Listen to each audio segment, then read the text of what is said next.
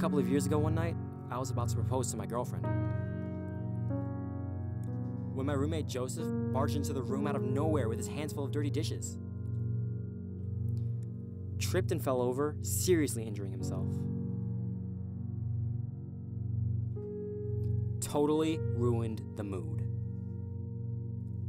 Now, I didn't know him that well.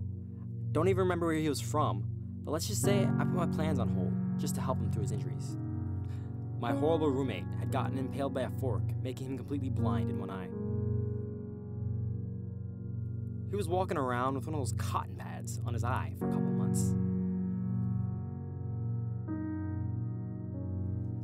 And then suddenly, he disappeared.